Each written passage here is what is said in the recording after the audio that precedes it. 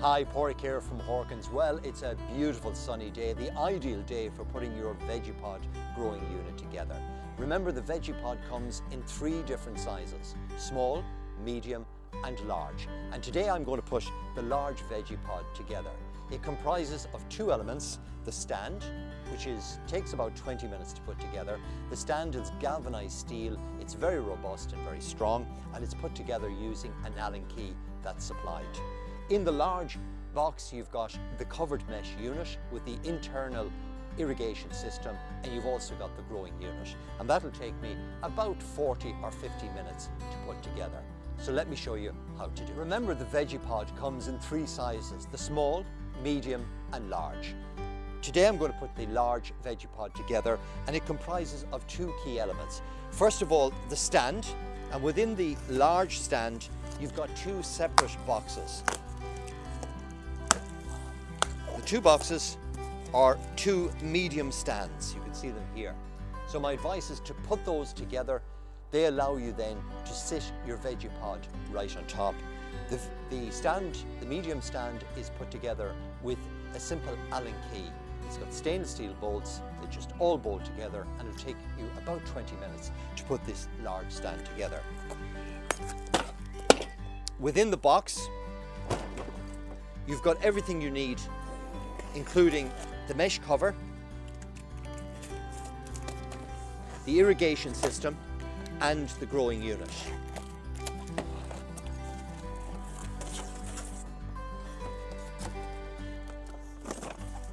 So this is our mesh cover. This helps to keep the pests and the bugs out of the growing unit. So everything you need to put that together is here. That can be done separately.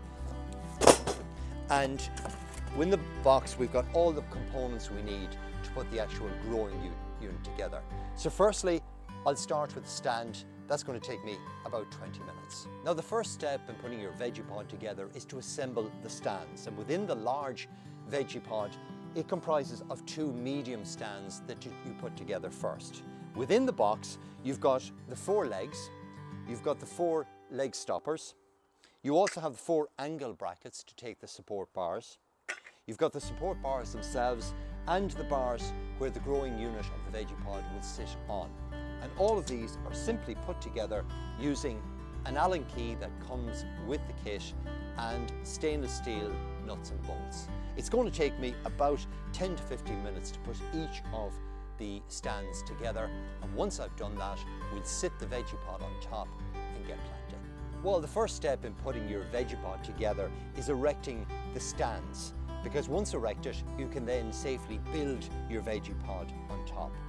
My advice when putting it together is to make sure that the nuts and bolts are put together just hand tight. So just screw them together, just hand tight firstly until you get everything lined up and into position, and then we can drive them home with the Allen key. So the last thing to do in completing this particular stand is to affix the legs, and the legs just simply fit into the corner here and are tightened up with the bolts. It's as simple as that. Well, that's it. The stand has been put together. 4 legs are in place, the end caps are in place, and I've hand tightened all the nuts and bolts. So the last thing for me to do is to go around with the Allen key and give them a really good tightening, and then we're ready to assemble part 2 of the stand. Once the 2 stands are together, then these 2 cross braces simply go between both of the medium stands just to secure the whole thing together, but I'll show you that in a couple of minutes. Well, there you have it. That's the large vegepod stand put together. Remember, it comprises of 2 medium stands with the cross braces in between, just for extra stability and to secure the frame together. It's a really strong structure, I have to say. Remember, my tip is when putting it together, hand tight all the nuts and bolts first of all before you drive them home with the Allen key. It's as simple as that. We're good to build the vegepod.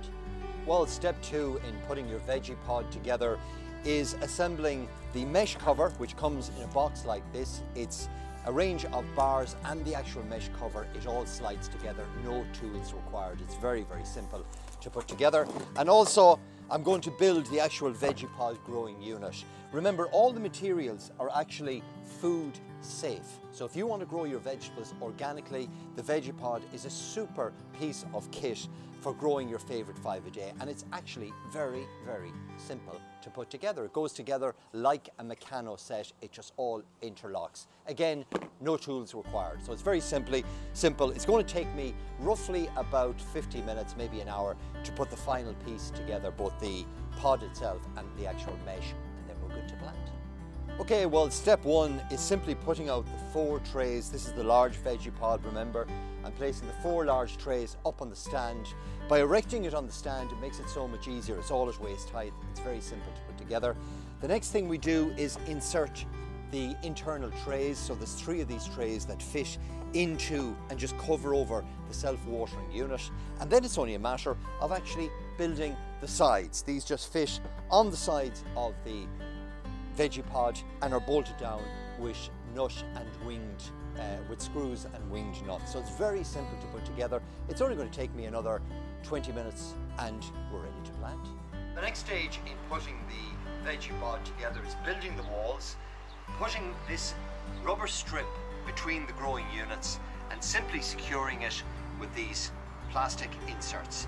They simply just fit in and give them a slight tap. It's as easy as that in putting it together. It's actually a very simple and easy kit to put together. There are no tools required. All the nuts and bolts simply work on plastic screws, which again are food safe, and wing nuts, and you simply just tighten them up and the whole thing tightens up together. Really fun to put together, very easy to put together, and no tools required. Well, that's the vegepod nearly put together. We've built the side walls, we've got the 4 growing units secured together. It all fits together very, very simply without the need of any special tools. It's all hand tightening of plastic nuts and wing units, and all the pieces just fit together like a Meccano or Lego set. You simply slot them in and push them home. It's as easy as that.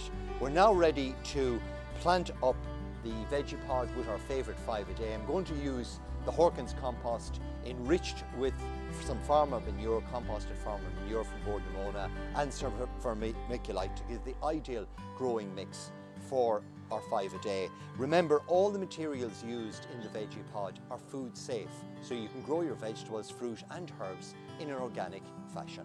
Step 3 is getting the growing mix together for the vegepod and filling the individual 4 units before we plant. The first material I'm using is some vermiculite, or indeed you can use perlite, and that simply goes into the bottom of each of the pods, just covering the base unit. The idea of the vermiculite is to help a process called osmosis, which means that the water that's held in the self-watering unit will be absorbed and wicked up into the compost as the compost dries out. So we simply spread the vermiculite evenly and lightly on top of the base of the covered unit, and that will allow then that process of water to pass through. Once I've filled the base with vermiculite, I'm going to add the organic compost and farmer manure and mix that together, and I'll finally add a final layer of vermiculite into the planting mix before we start planting. So we're nearly there. I've filled the vegepod with some Horkins compost. I'm going to mix some of the organic farmer manure from Bordemona. It's really, really good, particularly for fruiting vegetables, herbs and salad crops. They absolutely love this organic matter. Incorporating it into the soil, it will help to feed them right through the growing season. And finally, I'm going to add some more vermiculite, and that just helps with the planting process. It makes it easier to plant your 5 a day. So we'll add a little bit more of all of this to help to fill up the vegepod. Don't be afraid as well to push down the compost before planting. Firm it in well, because that compost will settle over the growing season. Once we've that done, we're good to plant. Well, step 4, the final step in the puzzle, is putting the mesh cover tunnel together. It's a simple interlocking system. The steel bars slot into the interlocking pieces. There's no tools required. It's a very simple and sturdy frame to put together. You'll also notice the internal irrigation system. It's got 4 nozzles strategically placed to water the 4 grow pods. And the final step is to put the mesh cover on over the top of the frame, and that simply attaches by these Velcro strips. You simply push them together, and that forms a tight seal.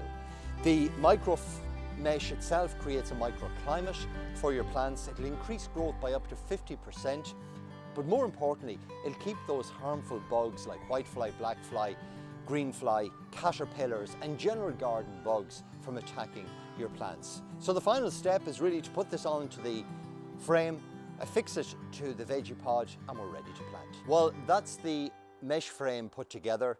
The mesh fits tightly down over the metal frame. Make sure that you have the metal frame properly secured into its holding slots, and then put the mesh frame on. And finally then, to affix the mesh frame to the vegepod, you simply slip out these plastic inserts and pop in these U-shaped clips that will actually hold the frame. When you're applying them, just make sure that they click tightly into place. You'll hear a clicking sound like that, and that's it firmly in place, and the metal bar from the mesh frame will slit into that and it'll hold it firmly. So there you are. It's roughly about an hour and a half since we started putting the vegepod together. Remember, we built the stands first of all, we built the actual unit itself, filled it then with the Horkins compost mixed with the farm manure and vermiculite, and now we're ready to plant. We'll fit roughly about 70 plants, different vegetables, herbs and some fruiting plants into the large vegepod. So I have strawberries ready to go, some lettuce, some parsley, some oak leaf lettuce. I have some lemon balm herbs, but it can be any herb that you particularly like. I've got the small bush tomatoes, one called Red Profusion. We've got some kale to use as leaf, some more little gem salad crops, and I'm going to finish off by planting some shallots. So it's as simple as that. The planting is probably the easiest part. It'll take me probably 4 or 5 minutes to plant it up. You give it a good watering, and then you close down the actual lid of the vegepod and close it, firm it into place like that. Remember, the mesh cover is going to create a microclimate. It's going to encourage your plants to grow 50% faster than they normally would, but more importantly, it's going to keep any of those harmful pests like greenfly, blackfly, whitefly, caterpillars and other bugs that are going to affect your plants. It'll stop the need for the use of pesticides. So if you want to grow your 5 a day in an organic fashion, my advice is to plant them in the vegepod.